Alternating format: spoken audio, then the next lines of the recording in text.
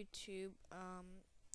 Today I'm actually gonna show you how to make symbols with just your keyboard.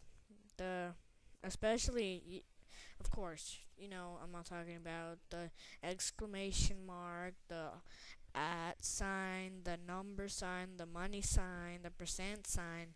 None of that, okay? I'm talking about above and beyond symbols. Like gender symbols, stars, you know, um, a lot of other stuff, and sometimes you come across some like Greek letters. I think, but I'm gonna put a link in the sidebar that shows what number makes what symbol, and here we.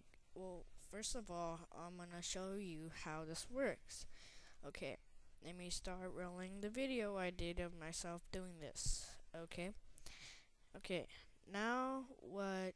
Wait. Let me find the video. It's not that. Okay, so basically, what you do is you're gonna start off with your Alt button right here, and then you're gonna go to your number pad, and then basically you want to have your num lock on. And right now, I'm just clicking a whole bunch of numbers, and it makes up all these symbols. But while I'm clicking these numbers, remember I'm holding down the Alt button.